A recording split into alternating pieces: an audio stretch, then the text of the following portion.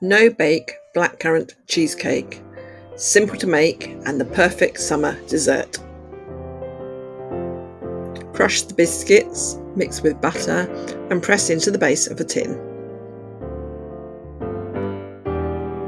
Beat the cream cheese, add the vanilla, then add the cream and whisk until thickened. Then whisk in the sugar. Spread over the biscuit base and chill.